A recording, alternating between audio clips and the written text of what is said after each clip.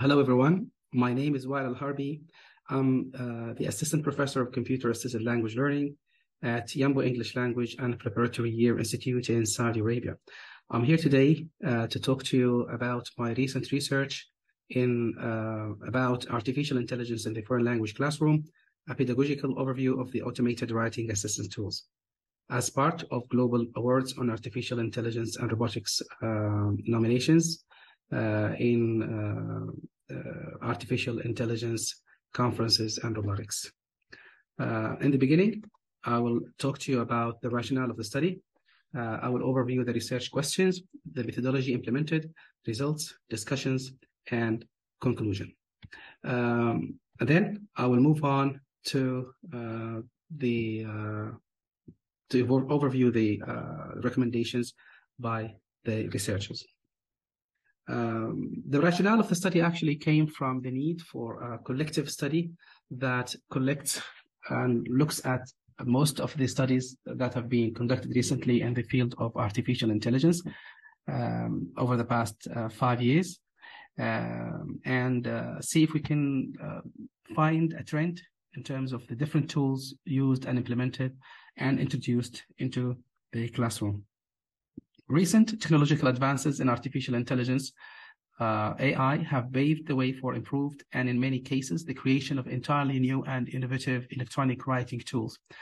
These writing support systems assist during and after the writing process, making them indispensable to many writers in general and to students in particular who can get human-like sentence completion suggestions and text generation.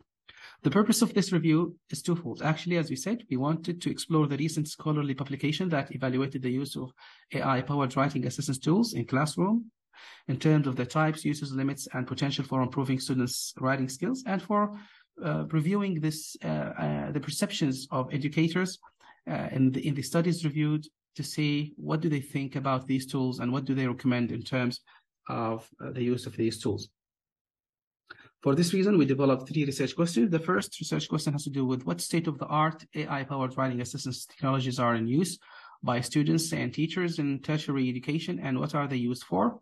The second question is, what are the strengths and limitations of these technologies, and how do they impact students' writing? And the third question has to do with knowing what do the researchers and educators believe about these tools, and how can we, or how should we deal with them in the classroom. Using Scopus research database of a total of 379 peer-reviewed papers, we analyzed the papers and filtered them using Prisma flowchart to figure out the ones, or choose the ones that we believe that serve the purpose of the research. We excluded, of course, we used this Prisma methodology, starting with identification of the using keywords in the search engines, and identified these papers, and then we started excluding and removing the studies that we believe they don't belong to the study. So we ended with 104 papers. After the review process, 2 main themes were identified for this review. The first theme was current and emerging AI-powered writing assistant technology. So that answers question 1 and 2. We wanted to know what are the AI-powered writing assistants that are in use. The second theme is that has to do with recommendations, evaluations, criticism, praise of these tools from the eyes of the researchers. And each theme, of course, there are sub-themes.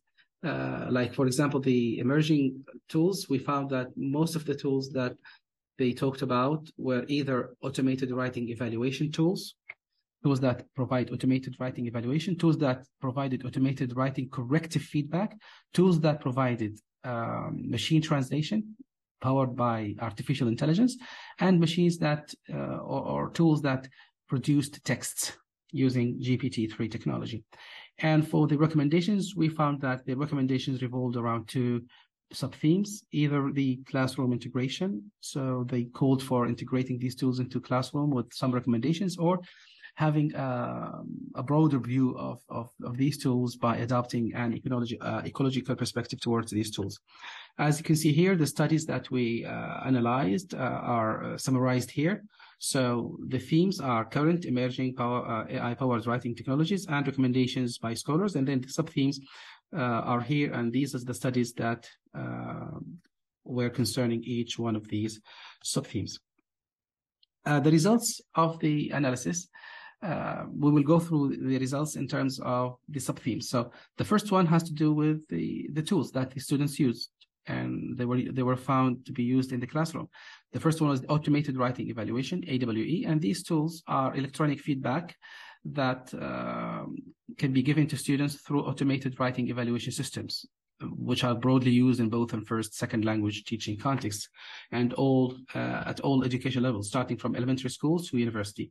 These automated writing evaluation tools, such as Criterion, MyAccess, or Write to Learn softwares, are examples of AI-powered synchronous text editors. So they give students feedback instantly, synchronously when they write. Teachers often find these tools extremely they find giving feedback to students they find it extremely time-consuming and tedious kind of work. So they sometimes have large class size, many students in one class, and to provide each student with their individualized feedback, that takes a lot of time and adds a lot to their already overloaded schedule. So to pinpoint the inaccuracy and the inaccuracies and the pitfalls and mistakes in the writing is actually challenging. So these tools can step in and do this task of finding these, let's say, superficial kind of mistakes, like the ones that some word processors would usually find and highlight and correct sometimes with no intervention from a human rater. We found several studies that these tools can help, especially in the early stages of writing, because we know that writing is a process, and sometimes students are involved in producing many versions of the writing. So it was found that using these tools in the beginning would help a lot. Despite the recent significant advances in AI-powered systems, where quick, synchronous, and varied automated support is provided to writers, there are areas these tools that cannot help, actually. And the reason why, because we said it takes care of the superficial kind of problems. But in terms of organization, coherence, and argumentation, are all areas that show that these tools can fall short and cannot be of great help. And of course, this can be attributed to the complexity of human language. Human language is complex. It's not only words that are combined together. So it is complex, and such tools might not be the best help for students. The second type of tools that we found in literature are the automated writing corrective feedback. And this is an underexplored area in computer-assisted language learning, which is the use of editing tools that are similar to automated writing feedback, but this one provide instant real-time automated writing corrective feedback. Now, while AWE tools provide feedback and suggestions for already written text, the AWCF tools go beyond that, and they suggest you sometimes, not only just find and highlight the mistakes, they suggest you words, they suggest you structures, they suggest you sometimes phrases. And an example of this, Grammarly software can continuously and simultaneously provide corrections and suggestions while writers are on the move when they compose their texts. Using Grammarly in EFL education settings has been examined in several studies in the literature. Many of these studies have found that the feedback generated by Grammarly was mostly accurate. However, other studies found that Grammarly was unable to flag errors accurately by either over-flagging, which is called false positives, or by missing flagging or missed flagging, where it is known as false negatives. And in literature, they talk about actually how sometimes it is too complicated for students to understand the feedback, and other studies reported the opposite, where they thought the feedback is so simplistic and so easy, and that missed the opportunity for many students to learn from their own mistake. The third type of AI-powered automated assistant tools is the translation tools, and I'm here referring to mostly Google Translate. Bringing machine translation to the foreign language classrooms has been very controversial. It is believed that when comparing machine translation systems to the other available digital tools, the Google Translate stands out as particularly polemical. Generally speaking, language teachers tend to forbid the use of Google Translate and translators in their classes because some of them think that it discourages the students from learning the language, and they think it is cheating, and some think that might lead to an end to the demand of foreign language instructors, and that is controversial actually. Some teachers actually think that students, they are composing using their first language, and then they just click of a button, they produce texts in the second language that are not their own and cannot be detected by cheating detectors, plagiarism detectors. Several studies in the literature have explored the use of machine translation in second language acquisition, with special attention was to using it in writing tasks. And these studies entail allowing students to use machine translation for completing their first drafts or comparing their first drafts with their machine translated versions. Many of the studies that we reviewed have demonstrated significant improvements in the writing quality of the students' writing when machine translation was integrated into the learning task. Nevertheless, it is the case with, as the case with AWE research on the use of machine translation in the L2 writing classroom seems to mainly focus on examining the quality of the writing samples produced using MT machine translation in those studies, rather than trying to answer the $1 million question as whether or not there was evidence of any gains in lexical, grammatical knowledge or any long-term transfer to general writing ability. So these studies, although valuable, they failed to show you if the impact was long-term. Among the possible drawbacks of machine translation or Google Translate in the foreign classroom, that it could lead to both learners and teachers to form a wrong reductionist perception of language. Or in other words, it can promote the idea that human languages are merely discrete and unique codes that can be easily re-encoded from one language to another based upon one-for-one transfer from one language to another, which is, of course, we know it's not the case. There's so many aspects to be checked when we compose from a language to another, the pragmatic and social and other aspects. The fourth type of automated text or AI-powered writing assistant tools is called automatic text generations or generators, or deep learning technology use in text production. Nowadays, it is referred to as GPT-3. The discussion is actually long about these tools, and it is controversial. And everyone now talks about GPT-3 chatbots and how these text generators, can help students generate texts that are as good as human producers of language, and yet cannot be detected by plagiarism detectors. These technologies use what is called neural linguistic units, matching the way that human brains work. And the appearance of advanced generations of language models, the AI systems have been increasingly becoming more able to create text on their own using predictive text technology. And it is associated with predicting what word should come next, considering what word precedes it. Large models of language can be defined as AI systems that are based on large data sets, which can be analyzed through machine learning and can lead to the capacity to interact with human language effectively. Despite its huge steps forward in neurolinguistic programming, GPT-3 follows trends that are already underway in AI-powered writing assistants. With advances in language modeling, writing tools have moved forward towards automated text generation. The emergence of such intelligent text generators may mark the biggest change in the writing since the invention of the word processor, of course. Not long ago, auto-completion capabilities were limited to words and phrases, which meant that the suggestions were more likely to be correct. But now we can see that GPT-3 can produce longer text, and it is anticipated, and actually it is now, and it's going to be definitely continuing to change the game and produce even more advanced kind of texts. These are the four types of AI-powered assistance tools that we could find we could find in these studies. And as far as the second theme of the findings of the review was the recommendations by the scholars. We found that the new realm of writing support presented by the advent of text generators and the widespread use of machine translation and AWE, AWCF tools highlights opportunities and challenges for L2 teachers in general and writing teachers in particular.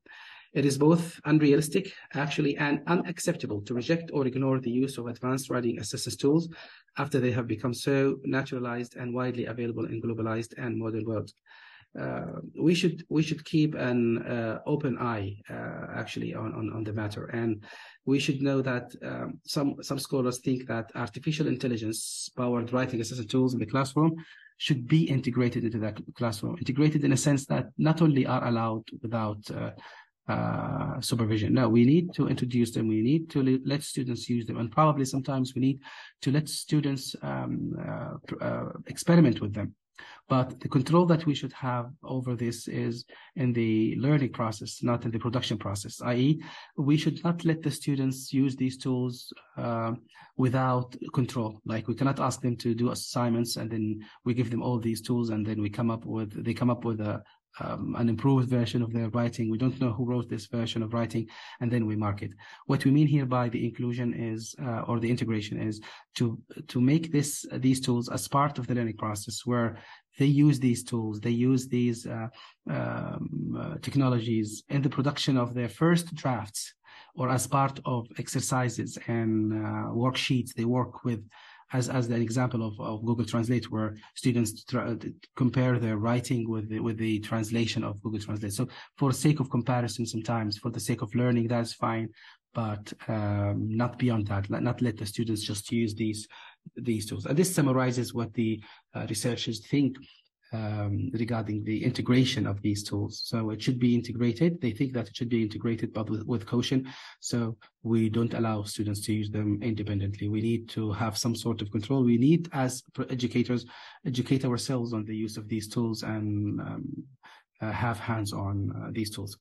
The second perspective, in terms of the recommendations, some of them think that we need to have an ecological perspective towards the automated writing assistance tools, where the teacher who use AWE or machine translation as an instructional tool for improving writing and language development tend to use several other strategies as well as provide feedback. So it has been shown that automatic writing evaluation and AWCF studies emphasize the importance of using the instructor feedback. So the teacher should be there, should be giving feedback all the time on students' writing, rather than relying only and exclusively on automated feedback. So it is some sort of, we bring these tools, if we believe that these tools can help us with the superficial surface level kind of mistakes, as we said before, that is fine. That is not a problem. That will help us. So that will give teachers more time to concentrate on the other types of mistakes and accuracies students have in their writing, and give them the proper feedback they need. That is what is believed to be the case. In conclusion, I think in light of the advancements in automated writing assistance, second language learners, and writing instructors ought to be more aware of what artificial intelligence systems can offer in regard to writing assistance. With all publicity surrounding the use of the artificial intelligence and writing assistance tools, there is no doubt that students will likely use text generators and other emerging writing tools, and we've seen that actually, regardless of their effectiveness or ethics. Since this is likely to be the case, educators and researchers are responsible for finding ways to allow students to use the tools appropriately and integrating their use into instruction whenever that is possible. The benefits of training L2 learners on the best use of AI writing tools extend to even after their graduation, as they are likely to use these tools for improving their text in their future careers. The ability to use these technologies has grown to be a critical aspect of digital literacy in educational and professional settings. And actually, this is going to be the case in the coming few years. And we will see this actually in our classes and in our educational settings. So we should be prepared actually, and we should not reject the idea. We should not just allow it. We should educate ourselves. And that is actually puts an end to the presentation. I hope I made all the points clear, given the time. I think I even took more than time than expected. Thank you so much for listening. And